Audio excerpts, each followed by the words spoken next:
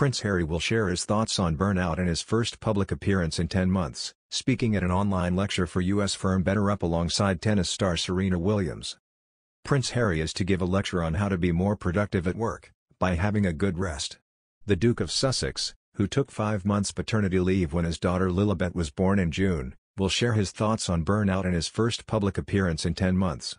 A promo for the talk features his photo and the slogan, "Breakthroughs happen when you take a break." The 37-year-old prince has made just one podcast since he and wife Meghan signed an £18 million deal with Spotify in December 2020. The streaming giant is now said to be taking the deal into their own hands because of the lack of material. The couple also did a deal with Netflix 16 months ago, for a reported £100 million. There have been no shows yet. The talk will be screened to 100,000 people who subscribe to BetterUp. Harry was made the firm's chief impact officer last year. Promos for the lecture show a photo of Harry alongside the slogan, "Breakthroughs happen when you take a break." He will be joined at the Inner Workday seminar by Meghan's friend Serena Williams. News of the conference comes after Spotify took the Sussexes' podcast into their own hands.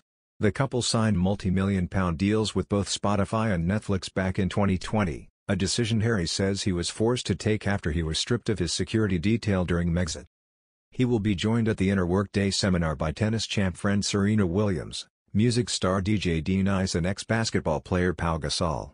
BetterUp says Thursday's seminar is intended to fuel personal and professional growth and will include interactive well-being workshops.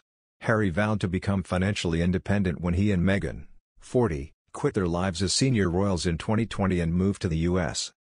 Spotify said it was looking forward to a full-scale launch of shows in 2021, but nothing appeared. And after the lengthy wait, a host of in-house producers have been hired to finally deliver content for the royals. Bosses are currently recruiting new in-house staff to work with Harry and Meghan's Archie audio for a show that features the voices of high-profile women.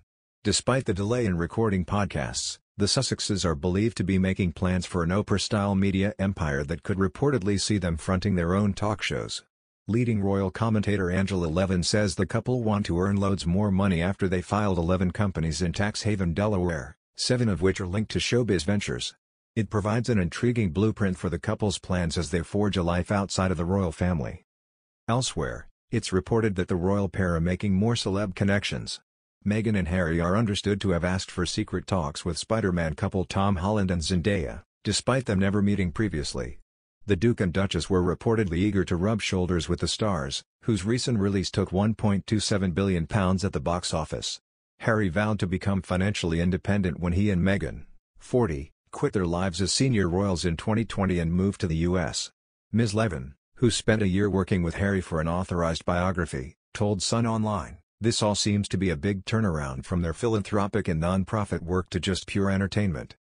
It suggests they want to earn loads more money." Highlighting Harry's appearance on James Corden's show last February, and Meghan's on Ellen's back in November, Ms. Levin said there are rumors the pair will hit Hollywood. Meghan feels that she wants to be a star in every way she can, and perhaps philanthropic work isn't giving them enough of that celebrity, she said.